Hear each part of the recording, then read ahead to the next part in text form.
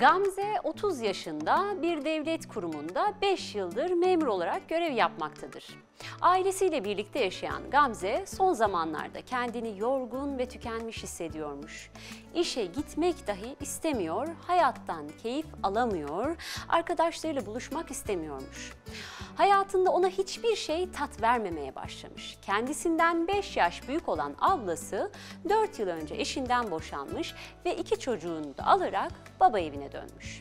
Ablası depresyonda olduğunu söyleyerek yıllardır kendini eve kapatmış, çocukların her şeyiyle Gamze ilgilenmek istemiş. Onlara annesinin bu durumunu hissettirmeyeceğini söylemiş. Gamze kazancını abla ve çocukların geleceği için biriktirmeyi teklif etmiş. Evin bütün maddi ihtiyaçlarını karşılayan Gamze hafta sonları da evi temizler, yemekleri yapar, yeğenlerinin dersleriyle ilgilenir, onları gezdirirmiş. 4 yıl böyle geçmiş gitmiş. Anne ve babası Gamze'nin ablası Nurdan'ın durumuna sürekli hayıflanır, yuvası yıkıldığı için onun haline sürekli üzülür ve Gamze'ye dert yanarmış. Gamze de her gün bu dertleri dinler, sonra da annesine sürekli destek olur, her sorunu çözeceğini vaat edermiş.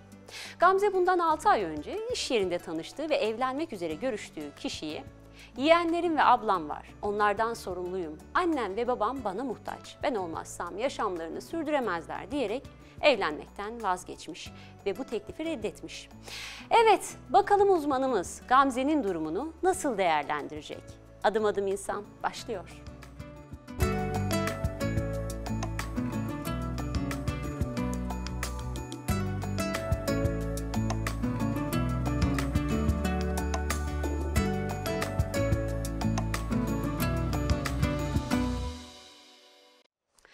Efendim, Adım Adım İnsan'a hoş geldiniz, sefalar getirdiniz. Yine güzel bir konuyla bizler geldik evlerinize. Yine hasbihal edeceğiz, dertleşeceğiz. Tıpkı bir psikoloğun odasına girmiş, seans almış gibi sizler hem psikolojik farkındalık kazanacaksınız hem de belki hayatınızda bazı ibreleri değiştirme kararı alacaksınız bu programdan sonra diyoruz. Ve bugün bize eşlik edecek uzmanımız sevgili klinik psikoloğumuz Gülşah Akçay, Civriz. Hoş geldiniz. Hoş bulduk. Nasılsınız? Teşekkürler. İyiyim, teşekkür ederim. Sizler? Bizlerdeyiz. Çok teşekkür ederiz. Evet, ben çok vakit kaybetmek istemiyorum. Hemen konuya girmek istiyorum. Çünkü kurtarıcıyı konuşacağız. Kurtarıcı, varoluşsal bir problem aslında bu.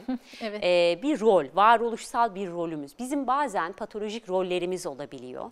Bunu tabii düzgün dengede tutabilmek bizi sağlıklı bir zemine taşır. Ama bizim bugün Gamze Hanım'ın öyküsünü dinlediğinizde siz ne hissettiniz? Ben merak ediyorum açıkçası. Her şeyi ama her şeyi o yapıyor ve buna çok gönüllü, çok istekli. Ama bir an geliyor ki işe dahi gitmek istemiyor, evlenmek istemiyor, hiçbir şey yapmak istemiyor. Tamamen bir tükenmiş bir kadın görüyoruz. Şimdi biz öykümüzü değerlendireceğiz. Sizler de Adım Adım İnsan Instagram hesabına sorularınızı yazın.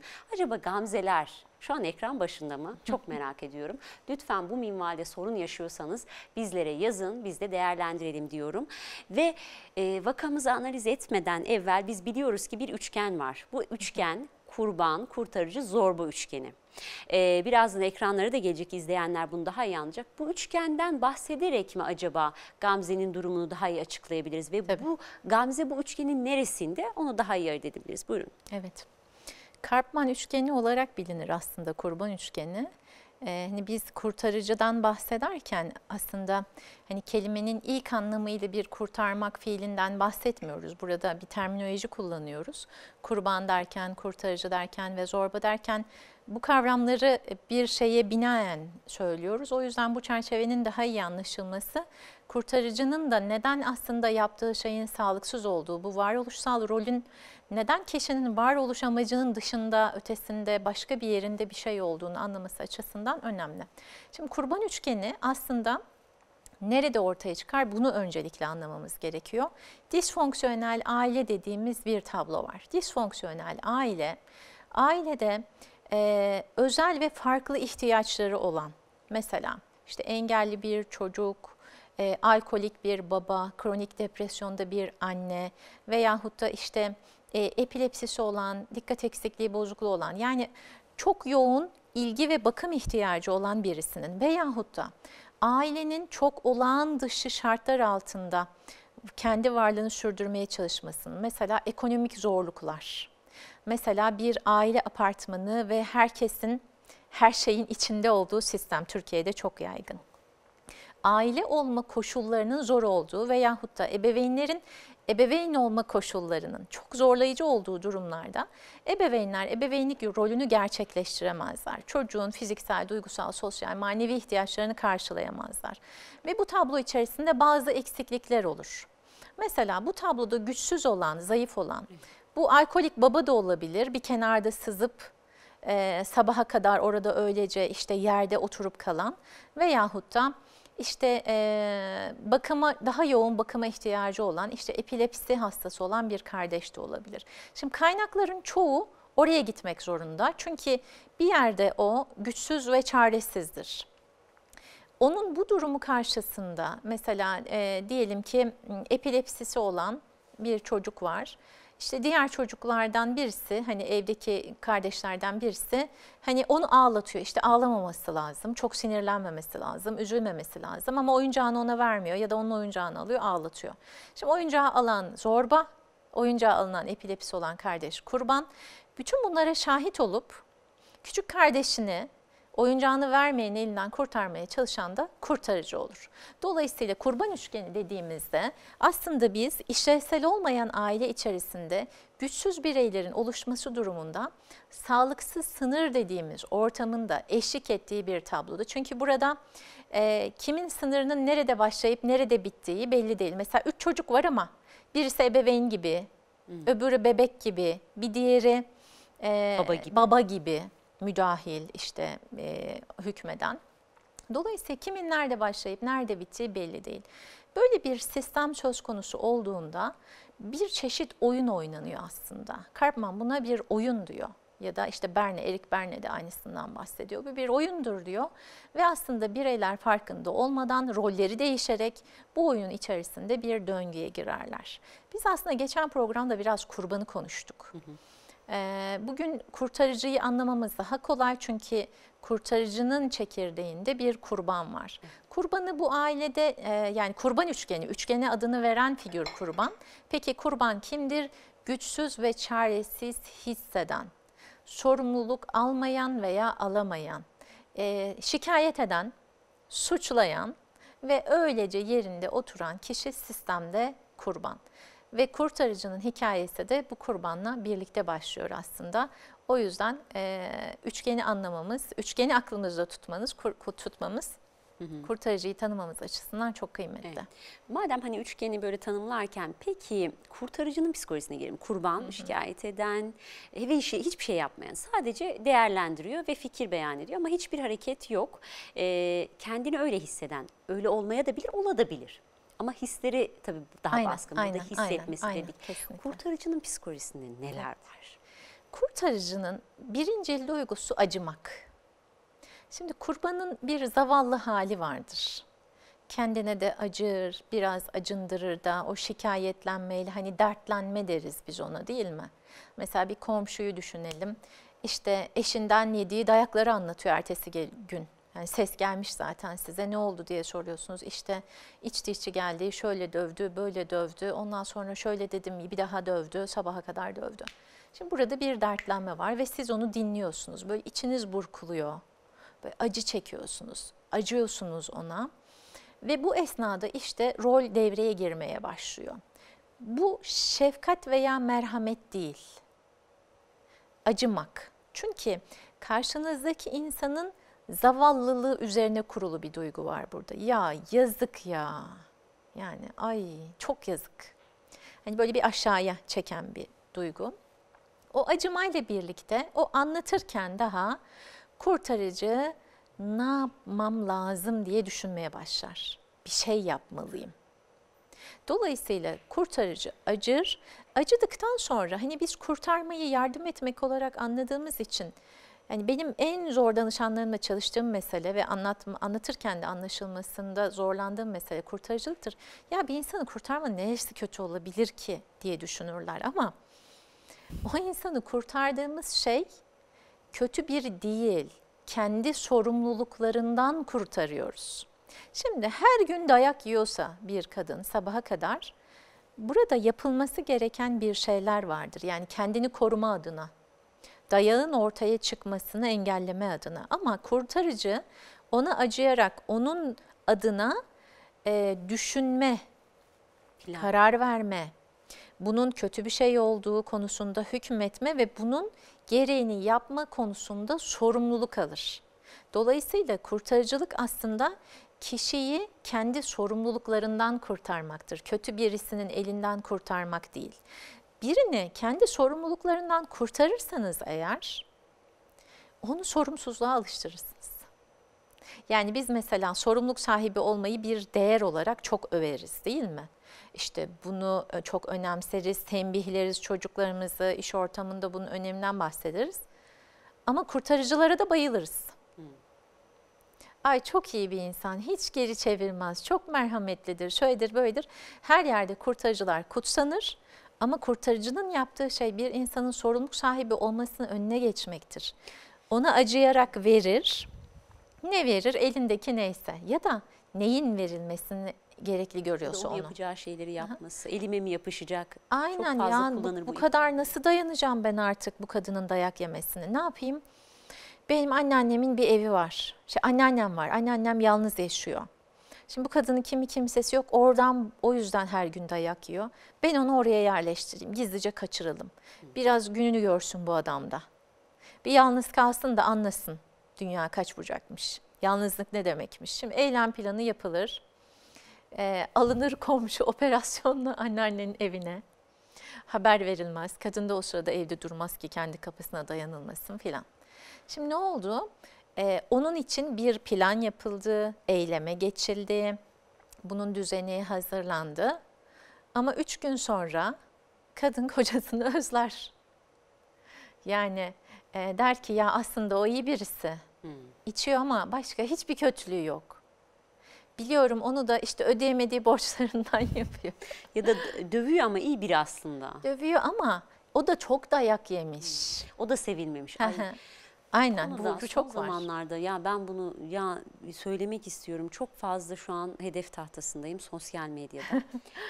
Yani ben Diyanet TV'deyiz ya, bu işin bir de manevi boyutu var. Biz bunu da konuşacağız birazdan. Aynen. Çünkü ben bu YouTube kanalıma bu videoyu attığımda siz nasıl Müslümansınız, insanlara tabii ki yaralı bandı olacağız, tabii ki yardım edeceğiz diyor. Şimdi onu yardım etmek olarak algılıyor. Çok hedef tahtasında. Artık ben hakaret içeren, küfür eden yorumları silmek zorunda kaldım. Yani bayağı bir ayyuka çıktı. Şimdi biz toplumu bilinçlendirmek istiyoruz.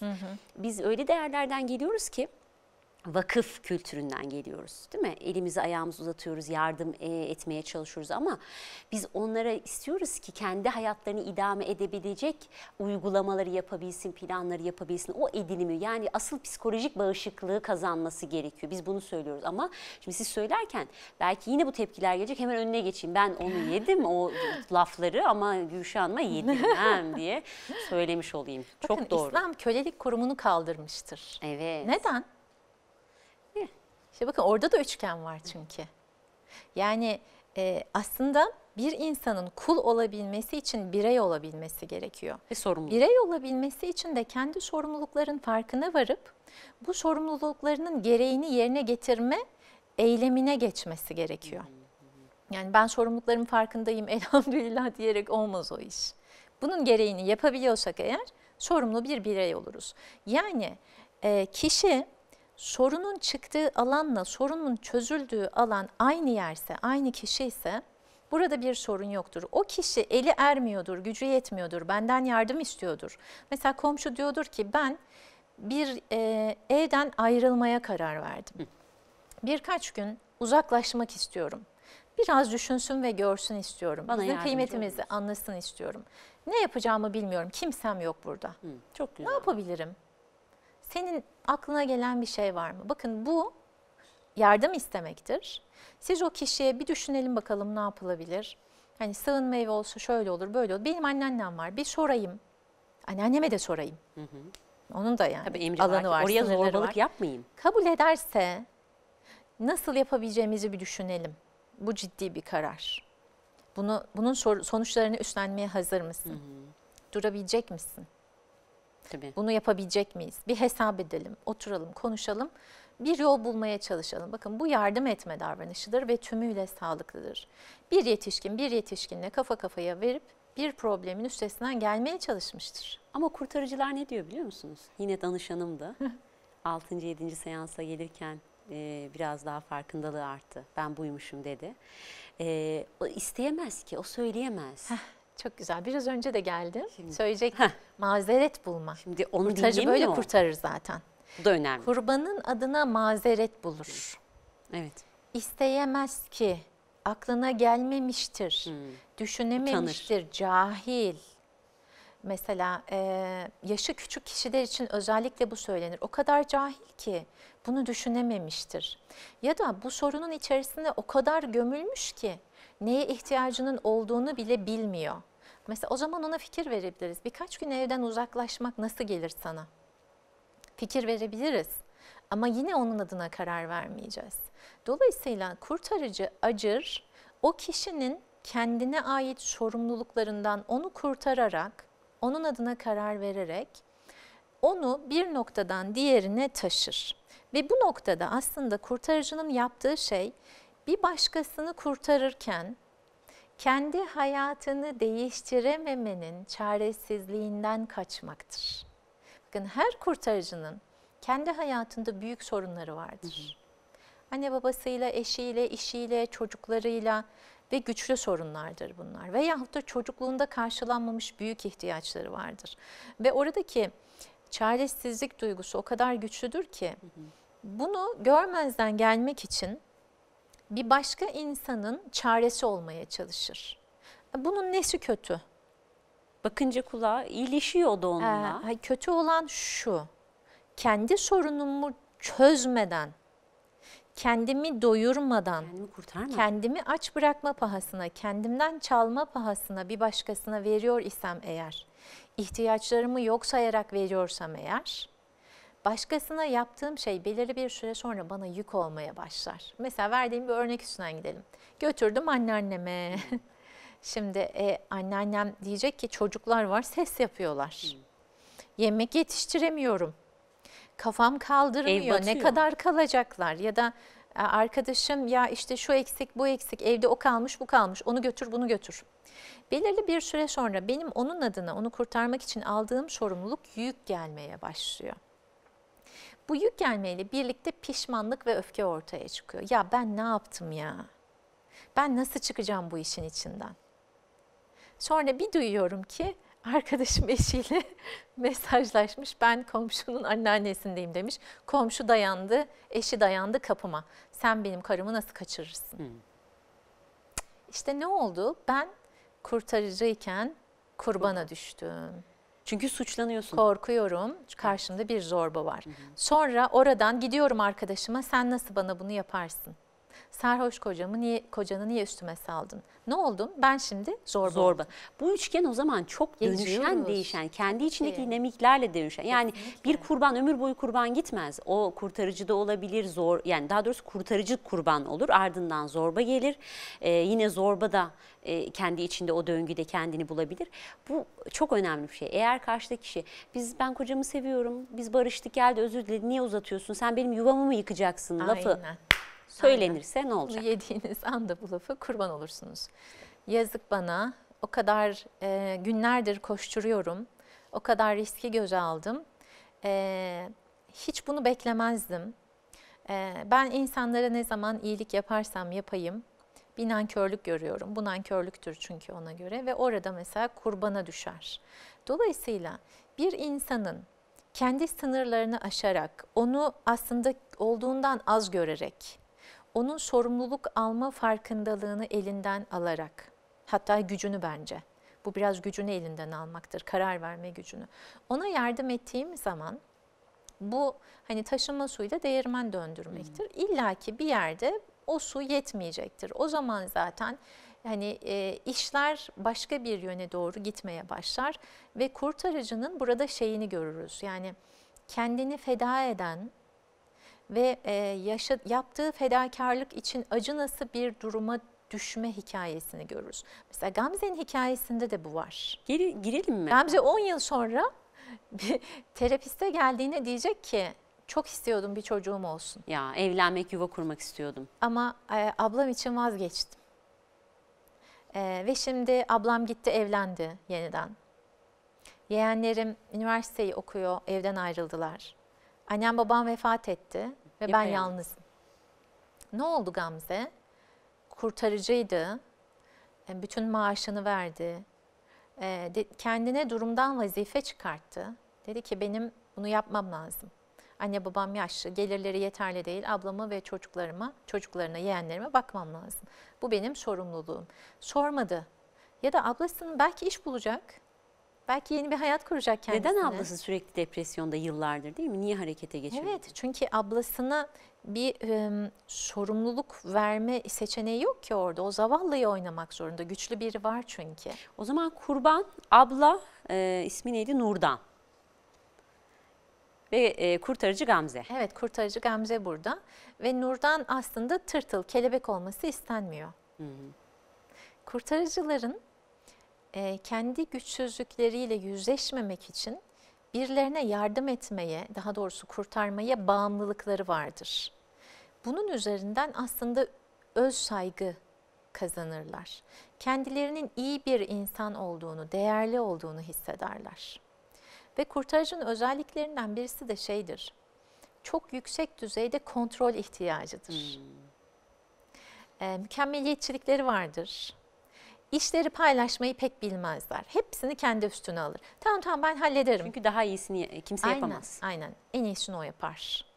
Eğer ona bir işi verin, 7/24 kendisini adar, onun hakkından gelir, gıkını da çıkartmaz. Ama bu sürede ne olur? Tükenir. Mesela işkoliklik eğilimi vardır. Hangi işle meşgulse kurtarıcıların. Bu aşırı kontrol odağı, kontrol ihtiyacı olması da kendi çocukluk hikayelerinden kaynaklanır. Çünkü çocukken bir şeyleri kontrol edememiştir.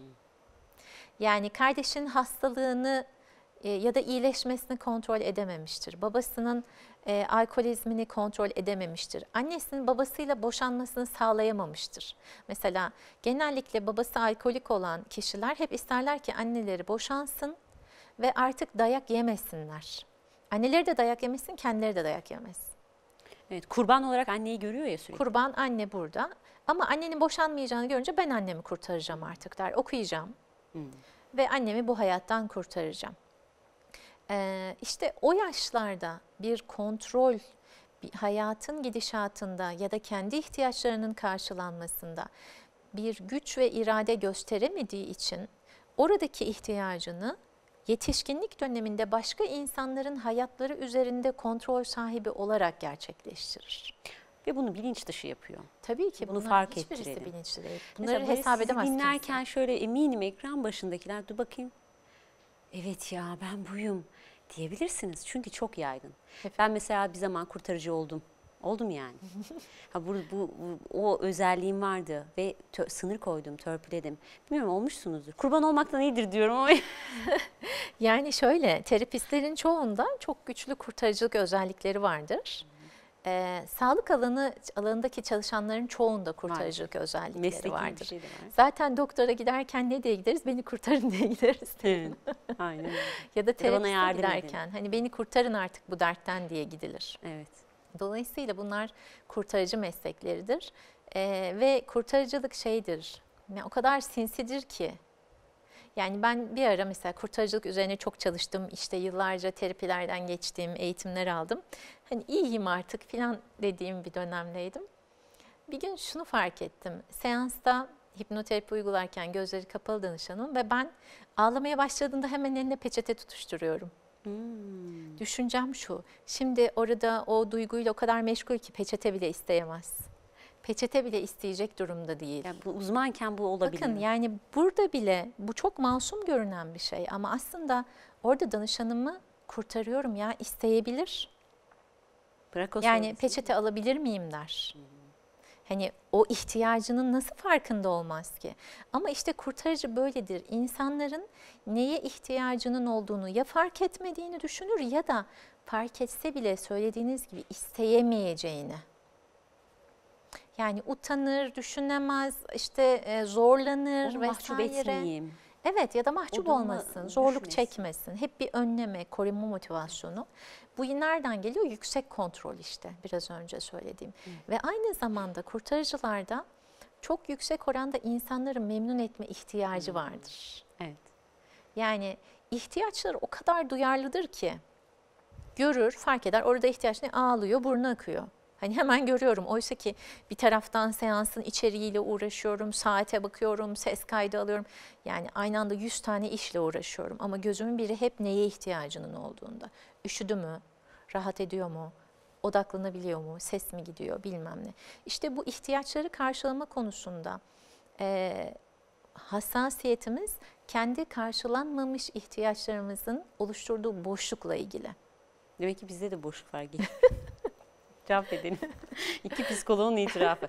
Canım yani hangi birimizin çocukluğunda çok böyle dört dörtlük geldi ki? Hepimizin yaraları var. Hepimiz aslında böyle değil mi birazcık deforme olmuşuz ruhsal anlamda. Burada kurtarıcıdan çıktım diye bir şeyi söyleyebilmek mümkün, imkansız değil ama bunun içinde çok aşama var. Yani o yüzden biraz önce çok sinsi dedim. Yani çıktığımı zannediyorsunuz, inanılmaz derecede kendinize çalışıyorsunuz ama bir yerden pıt diye yeniden kendisini üretebiliyor. O yüzden sistemi çok iyi anlamak ve kurtarıcı olduğumuz alanları çok iyi fark etmek lazım. O yüzden bu kadar farklı yüzlerini detaylıca anlatmaya çalışıyorum. Çünkü çok maskesi var kurtarıcılığın. Yani mükemmeliyetçilik maskesi var, düşüncelilik maskesi var, hassasiyet maskesi var, Allah rızası maskesi var. Dini hassasiyetler. Bakın STK'cıların çoğunda vardır. Sivil toplumda en önde giden kişilerin çoğu kurtarıcıdır. Ve kendi hayatlarında çok inanılmaz trajediler ve travmalar vardır, yoksunluklar vardır. Hem çocukluklarında hem hali hazırda. Bir yerde çok ciddi bir yoksunluk vardır ve oradan kopmak için, orada karşılanmamış ihtiyacını fark etmemek için başka insanlara kendi hayatını vakfeder. Peki vakfetmek kötü bir şey mi? İnsanlar için fedakarlıkta bulunmak iyi. Kendi nefsimin kendi üzerindeki hakkını ihlal edip, kendi sınırlarımı ihlal edip, başka insanların tüketimine kendimi açmam, tüketme adını altını çiziyorum bunun, tüketilebilir bir varlık haline gelmem yanlış bir şey.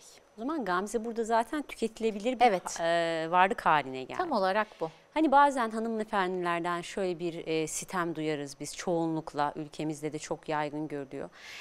Eşim evinin çocuklarının rızkını düşünmez, gider annesinin, abisinin, babasının ihtiyaçlarını görür.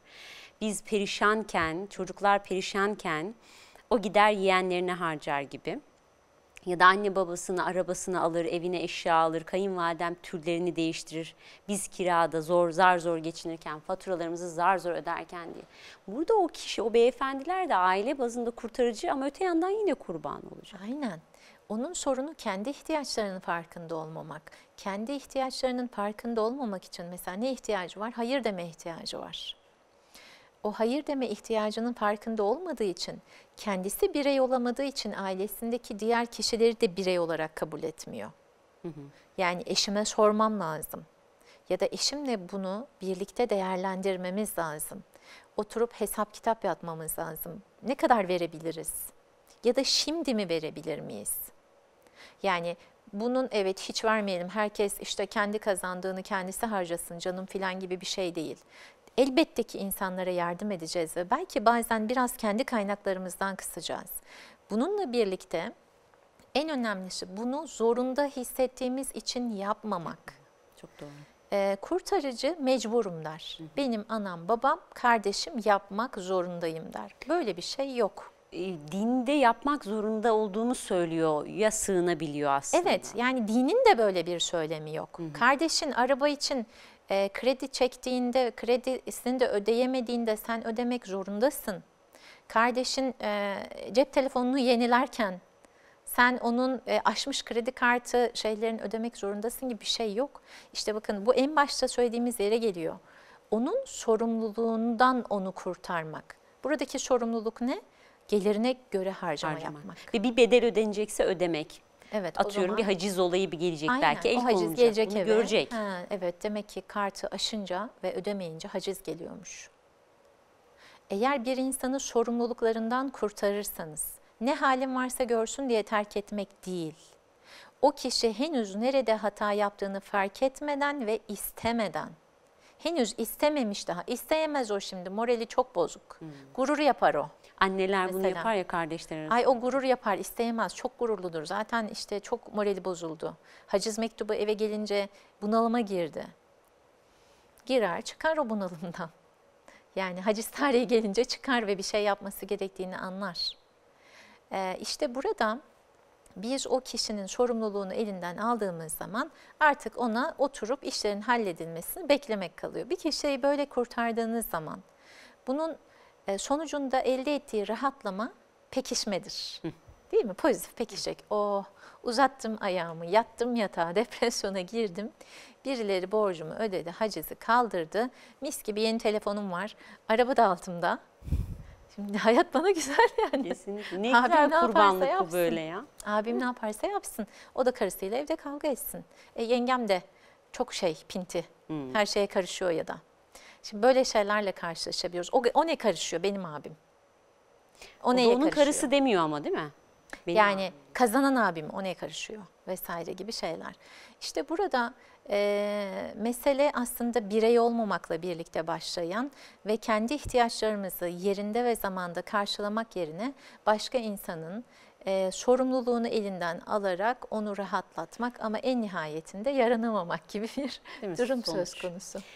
Şimdi birazdan ben soruları alacağım. Tamam. Eminim ki çok fazla soru gelecek. Fakat şu soru önemli. Şimdi getirdiği zorluklar, nedenlerine girelim. Yani evet, çocukluk travmaları dedik ama kimler daha çok meyillidir kurtarıcı olmaya? Bu önemli bir şey. Burada mizaç var mı? Yetişme tarzı var mı? Yaşanan herhangi bir travma, yani işte cinsel istismar mesela, bu tarz şeyler konuşulmuyor ama bence artık konuşulması gerekiyor. Farkındalık artması açısından.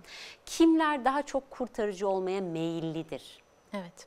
Kurtarıcı olmaya meyilli olan kişilerin ben biraz duygusallığı yoğun kişiler, empati özelliğine sahip kişiler olduğunu görüyorum.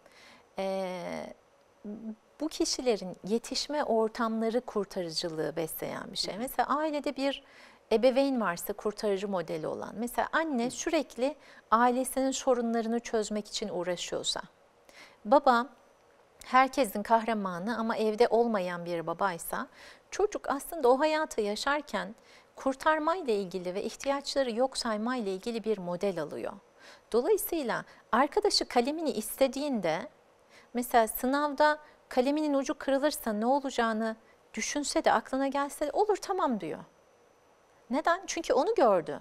Babası da arkadaşı borç istediğinde evdeki çocukların ihtiyacını götürdü, ona verdi. Çünkü bunun doğru olduğunu biliyor.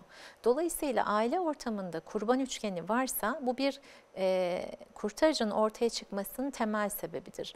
Duygusal hassasiyetler, biraz çocuğun kendi iç dünyasında bırakılması, duygularını anlatacağı, yaşadığı şeyi dışa vuracağı bir ortamın olmaması, yine aynı şekilde bazı mizaçlar da yatkın. Mesela tip 2 inanılmaz yatkındır kurtarıcılara. Zaten verici. Ben 2 kanatlı üçüm ya, oradan biliyorum. Ben de 2 birim. İşte tamam, biz niye olduk öyle? Bu bir yatkınlık. Yani empati çok yüksek, duyarlılık hassasiyeti. Evet, yani duygu hassasiyeti ve vermek, aslında vererek mutlu olmak. Ya da sevme, sevilme ihtiyacı. Çünkü kurtarıcılığın bir tarafında ona ihtiyacı da var. Tip 6'lar da mesela çok yatkındır. Çünkü tip 6'ların da bir güvencede olma ihtiyacı vardır. Etrafındakiler güvende olursa o da güvende olur. Her mizacın yatkınlığı vardır ama bazı mizaçlar bu anlamda biraz daha fazla yatkınlık gösterebilirler. Ya da bir tip 1, vereceksin tabii ki diye bir kuralla büyüdüyse, yani verme üzerinden bir yaşam profili geliştirebilir. Bu kendinden başka herkese verme şeklindedir. Dolayısıyla mizaçla bağlantısı var. En önemlisi yetişme tarzı, kültür, bir şekilde dinin aslında bu manada din olmayan boyutlarıyla araçsallaştırılması, en zoru da orası bence. Suistimal. En zoru da orası. Allah ne der bak. Yani bunu infak zannetmek. Tabii infak. Kurtarıcılık infak değildir. Çok önemli. Çok başka bir şey. İnfak ederken seçersiniz. Ve neyi infak edeceğinizi. Gerçek ihtiyaç sahibini bulursun. Evet, gerçek ihtiyaç sahibine neyi ne kadar infak edeceğinizi seçersiniz. Ama kurtarıcı vermek zorunda hisseder. Doğru. Neyi ne kadar vereceğin senin inisiyatifindedir. Evet. Yani bakarsın. Seçiyorum. Ve de sorabilirsin. Neye ihtiyacın var? Evet. Nasıl bir yardım istersin? Gözlemlerim. Mesela mutfak ihtiyacını mı alayım, kiranı mı, seçenek sunarsın, gözlemlersin ya da sen bakarsın buna daha çok ihtiyacı var, onaylarsın. Ve burada şöyle bir şey var infakta, onu söyleyeyim. Neden dini hassasiyetleri kullanıyorlar ya böyle insanlara kurtarıcı olmalarını daim kılmak adına. Biz infakta karşılık beklemeyiz. Ama kurtarıcıda ne bekliyoruz? Evet, ona ihtiyacı var. Ona ihtiyacı var. Takdir var. Yaptığının kıymetinin bilinmesi var. Zaten mesela orada kurtarıcı kurbana dönüşür. Yani hiç kıymeti bilinmedi yaptığım şeylerin. Bir teşekkür bile etmedi. Ya da işte onun için yaptığım onca şeyden sonra hani çekti gitti, umursamadı vesaire gibi. Yani aslında kişi yaparken bunun hesabını yapmaz. Ama bir yerlerde tuhaf bir şekilde eğer kurtararak veriyorsanız sonrasında ilişkiler genelde bozulur. Zaten kurtarıcı olduğumuzu böyle de anlayabiliriz. Birisiyle çok yakınlaştıktan sonra sorun yaşıyorsak eğer onunla aramızdaki ilişki arkadaşlık değildir, karı koca ilişkisi değildir, evlat anne ebeveyn ilişkisi değildir, kurban kurtarıcı ilişkisidir. Böyle yaklaşıp uzaklaşmalar şeklinde kendisini gösterir. Hani fazla muhabbet tez ayrılık getirir derler. Biraz ona benziyor. Dolayısıyla biz burada her birinden biraz almış olabiliriz. Ama en önemlisi kurtarıcılığın insanları kelebek olmaktan alıkoyup tırtıl olmaya mahkum etmek eylemi olduğunu fark eder isek, hadi yine kendimizden geçtik diyelim. O kişi. Vereceğim de, hadi tamam neyse. Onun tırtıl olmaması için yapmamamız gerekiyor. Burada yine bu çok ötekine önemli. Değil mi? Hani bari ötekine orada bir vebal var yani. Evet. Özgürleşebilir, iyileşebilir O hali. insan hayatı boyunca size mahkum olacak. Evet. Ama bundan da sen besleneceksin tabii. İstediğin de oydu zaten. Mesela bizi kişinin kendisinin dışında biri randevu için aradığında biz randevu vermeyiz. Çünkü onlar kurtarıcıdır. Randevusu alınan kişinin çoğu zaman haberi bile yoktur. Çünkü ne yapıp edip onu ikna edecektir. Hatta söylemeden çıkarır, şuraya da bir uğrayalım diye getirir ve o kişi artık gelmiş bulunur. Odanıza şaşkın bir halde girer. Ben ne anlatacağım bilmiyorum. Benim bir sorunum yok ki der. Benim bir sorunum yok. Dolayısıyla da kurtarıcılar işte bu şekilde insanların hayatlarına sürekli burunlarını sokarlar. Peki 20 dakika değil mi kaldı arkadaşlar? Ben Gamze için ne yapılabilir? Şu an bir evlilik teklifini reddetti abla. Şimdi biz 10 yıl sonraki hayatını çizdiniz. Peki 10 yıla gelmeden önce Gamze bize geldi. Neyle geldi? İşe gitmek istemiyorum, hayattan lezzet almıyorum, her şeyden nefret ediyorum, çok yorgunum, bitkinim, Allah'ım delireceğim diye geldi. Olaylar tabii anne babadan, abladan hiç bahsedilmiyor tabii ki bununla ilgili. Evet. Şimdi biz giriyoruz yavaş yavaş. Gamze ile baş başasınız. Nerelerin çalışılması gerekir? Evet. Farkındalık oluşturmak adına hangi noktalara parmak basarsınız? Gamze'nin ilk önce neye ihtiyacının olduğunu fark etmesi gerekiyor. Ne olsa daha iyi hissederdi. Mesela şunu söyler, işten bıktım artık, çalışmak istemiyorum.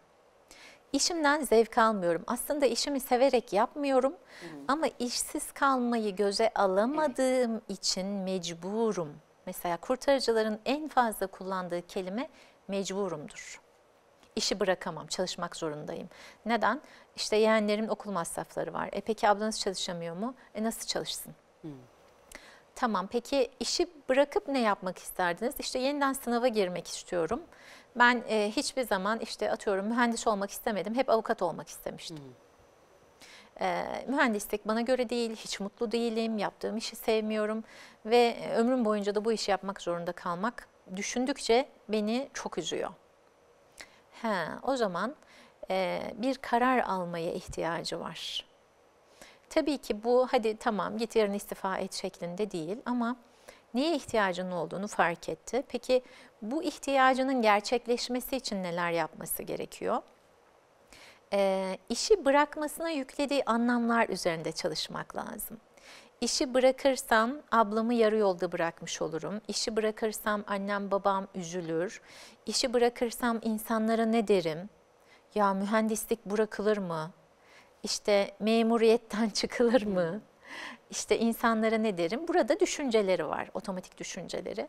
Bu düşüncelerle öncelikle çalışıp onun zihninde uğuldayan ve karar almasının önüne sis bulutu gibi çöken o düşünce süreçlerini şöyle bir kenara çekmesini öğreniriz. Orada gerçekten kanıta dayalı, anlamlı düşüncelerle kanıta dayalı olmadan kuru gürültü şeklinde zihnine üşüşen düşünceler birbirinden ayırt edilir.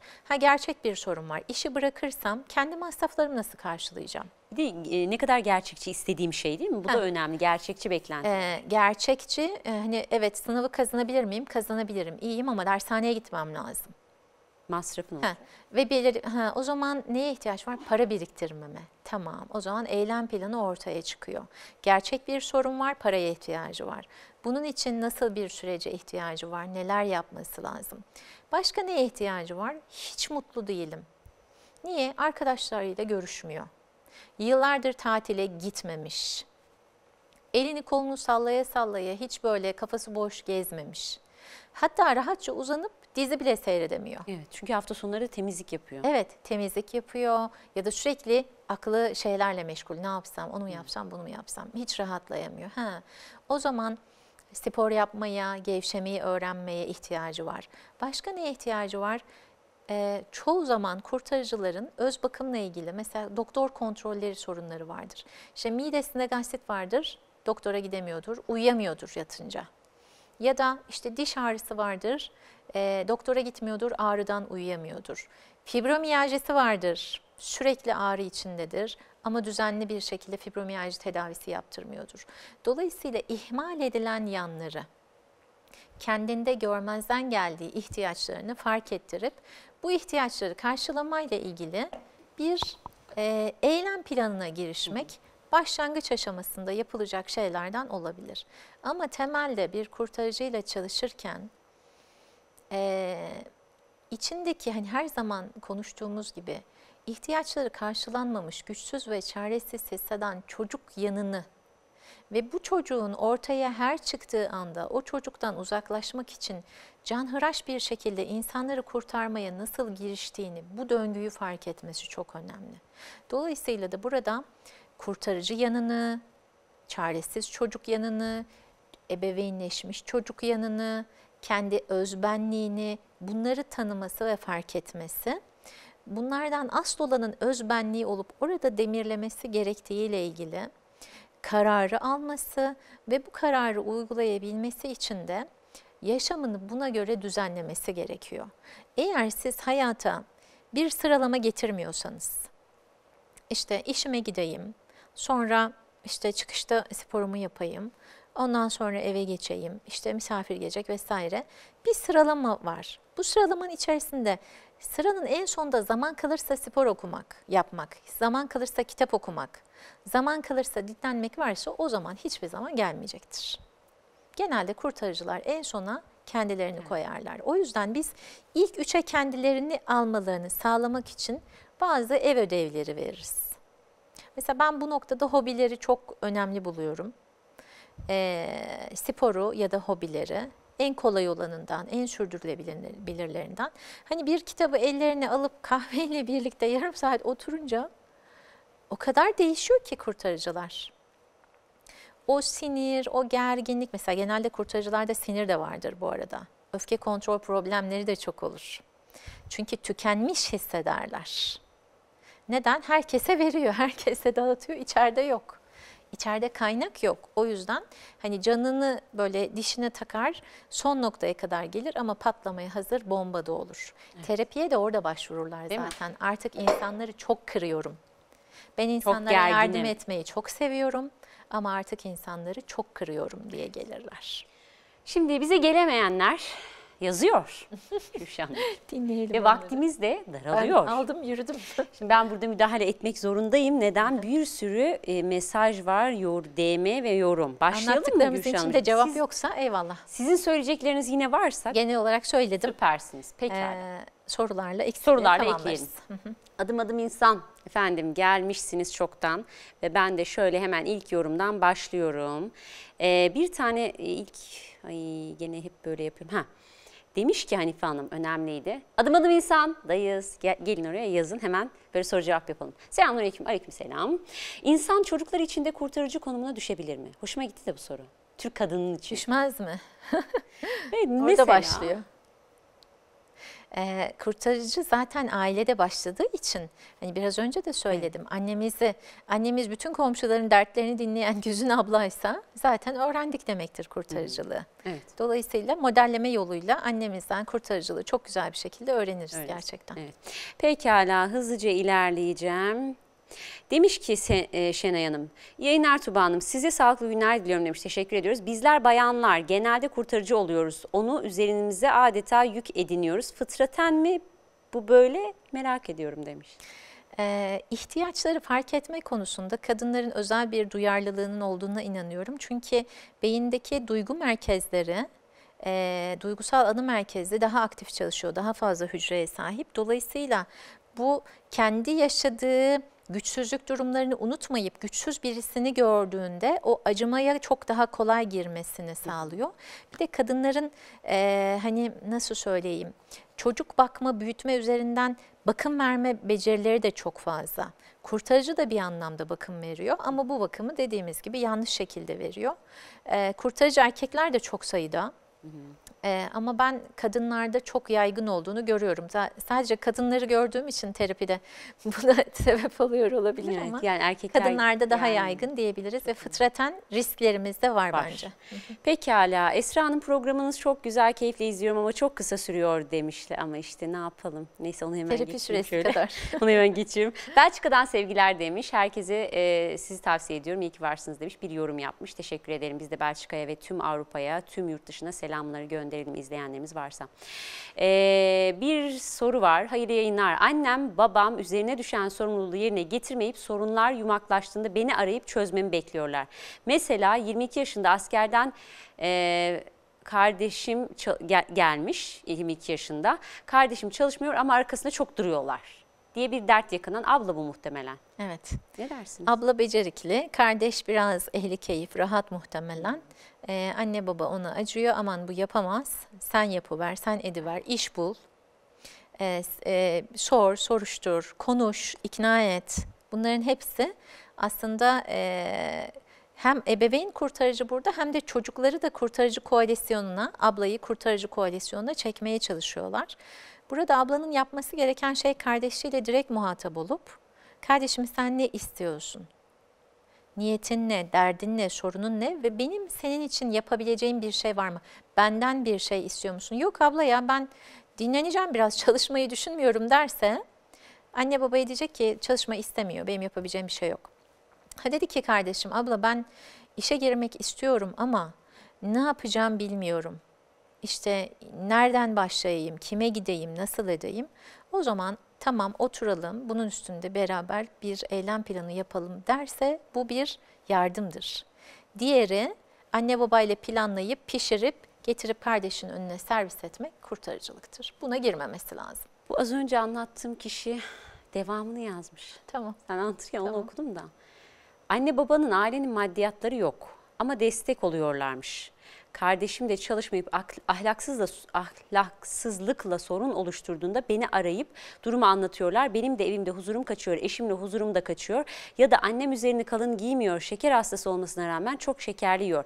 Hasta da olunca ağlıyor. Yanına gidince şuram buram ağrıyor diyor ama bunları yapma anneciğim dediğimde tamam diyor ama yine bildiğini yapıyor. Üzülen, içine atan ben oluyorum. Ne yapmalıyım bu soruna? Lütfen cevap verin rica ediyorum diye yakınmış. Evet. Bir kurban çığlığı da var aynı zamanda. Evet. Çok rastlıyoruz şu duruma. Evet, evet.